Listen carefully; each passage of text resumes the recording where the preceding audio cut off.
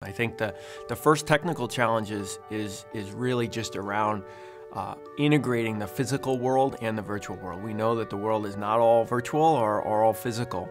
And the challenge and both the opportunity, I think, for both VMware and Juniper is to map those things together. What's required is a reliable IP fabric, and I think that's, again, another thing that Juniper really is a leader on.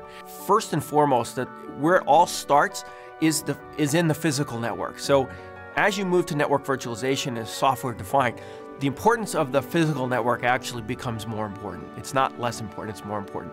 And I need a reliable IP transport, not just within a data center, but across data centers. And Juniper is clearly the leader in that. We're working together in a couple of ways to bridge the virtual and the physical. The first is having support for NSX and the MX routers and top-of-rack gear.